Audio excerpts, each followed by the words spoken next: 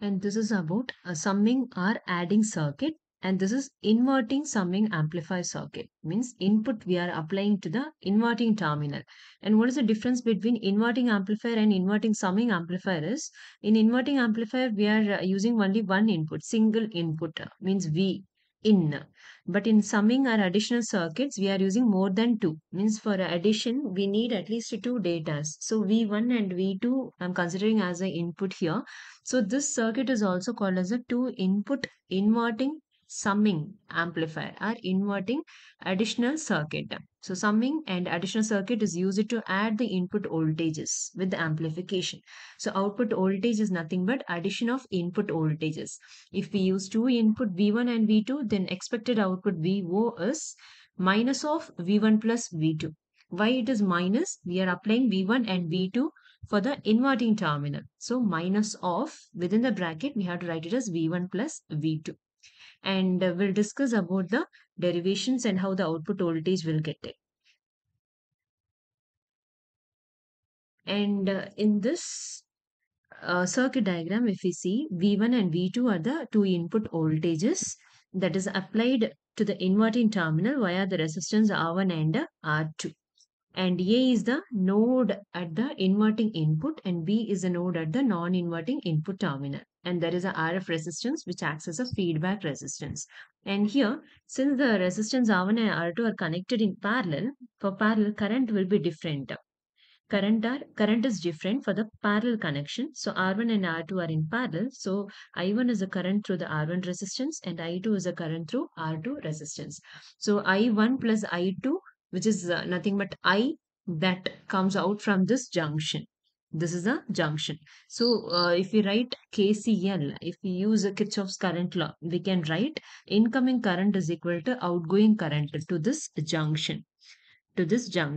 So for this junction, I1 and I2 are the incoming current and I is the outgoing current. So I is equal to I1 plus I2 will be the equation. And feedback resistance RF where the current I flows.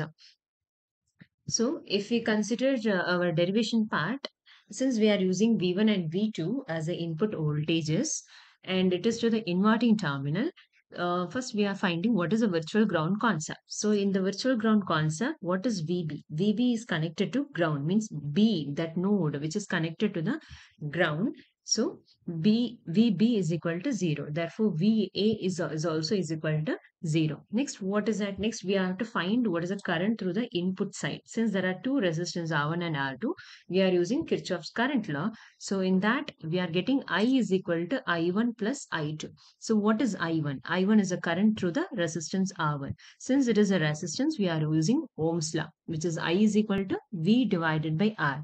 V, it is nothing but the potential differences across the resistance R1. The current flows from V1 to VA. Therefore, V1 minus VA divided by the resistance R1. So V1 minus VA divided by R1 and VA is equal to 0. Therefore, V1 divided by R1. And what about the current I2? It's through the resistance R2. And what is the potential difference? Since the current flows from V2 to A, it is V2 minus VA divided by R2. VA is 0 here. So V2 divided by R2. So if we substitute here, the total current in the input side, which is I is equal to V1 by R1 plus V2 by R2. Next, we have to find the current through the resistance RF. Even here, we are applying the Ohm's law. So from the output side, I is equal to current direction is from A to output side. So VA minus VO divided by RF. VA is 0, therefore minus VO divided by RF. Both the equations represents the current I. So we are equating 1 and 2. We get minus VO divided by RF is equal to V1 by R1 plus V2 by R2. And what is VO? VO, by rearranging the equation, we'll get minus RF into V1 by R1 plus V2 by R2. So what is the expected output voltage actually here? It is VO is equal to minus of V1 plus V2. It is not like expected. It's according to the concept, output voltage is nothing but the addition of input voltages. So how to get that case? So here we have an equation VO is equal to minus RF into V1 by R1 plus V2 by R2. So this is our general equation of output voltage. Next, we have to consider the cases where the resistance are same. R1 and R2 and R means there are three resistance here. R1 is equal to R2 and there is one more resistance RF. So if we consider the values as same for some resistance, then we get some other formula. So out of three resistance, if we consider the input resistance as same, for say R1 is equal to R2 is equal to some value R, then VO is equal to minus RF V1 by R plus V2 by R2. Means R1 and R2 substituted as R here. So we are taking the R outside as a common. So minus Rf by R into V1 plus V2. So VO is equal to, this is the equation if the input resistance are same and Rf is different. If we consider all the resistance as same, like R1 equal to R2 is equal to Rf, even that is equal to R, then when you substitute Rf is equal to R here, then R gets cancelled. So what we'll get, the final equation we get is minus of V1 plus V2. So we get the addition of two input voltages with inverting with the 180-degree phase shift only when all the resistance are same. R1 is equal to R2 is equal to Rf. So based on the value of resistance, the output voltage differs. But the concept is output voltage is the addition of the input voltages. And Rf and R represents the gain. So next is about difference or subtractor circuit. Means output voltage is nothing but difference of input voltages. Here the mode configuration, which is a difference mode, means input will be applied to both the input terminal, inverting terminal as well as non-inverting terminal. It can be a same voltage or it can be a different voltages. Means double-ended it is, differential or common. If the input is same, then output will be zero. If inputs are different, then output voltage will be the difference of input voltages. And V1 is a voltage here which is applied to the inverting terminal, and V2 is a voltage applied to the non-inverting terminal. And there are feedback resistance here as well as here. And the two resistors are connected in two different terminals. So the current is different, I1 through the R1 and I2 through R2. A and B are the voltage node voltage at A and B. And VO is the output voltages. Here, since it is applied, since the different voltages are applied to two different terminals, we are considering two cases. First case is considering V1 as acting and V2 is equal to 0.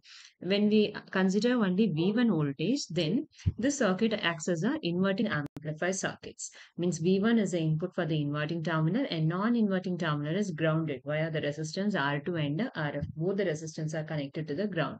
And there is a feedback resistance which connects output to the input terminal.